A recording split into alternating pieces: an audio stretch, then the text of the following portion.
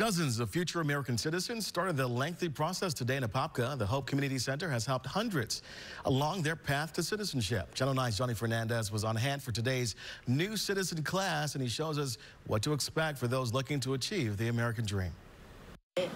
After almost 20 years, Lourdes Duarte became a citizen this past March. She says she could have not done it without the help of the Hope Center's citizenship program. First of all, I didn't know where to go or what to do, so I was talking to a friend, and a friend brought me here. So they walked me through it, everything, what I was gonna do. It was up to me how long it was gonna take. She's just one of almost 24 people who showed up today to either be recognized for becoming a citizen or taking the first step to sign up for the center's citizenship program. The program is divided into 3 levels. It starts with students learning about American history.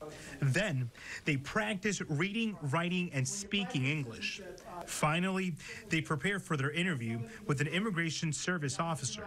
Florida Representative Carlos Guillermo Smith told me it's their hard work that makes a difference in a time when immigration is a hot topic. This group, who have had the privilege and opportunity to go through the process and become legal citizens, we're celebrating that today, and that's a really, really important milestone for them. The Hope Center tells me it's able to offer these classes through a special state grant.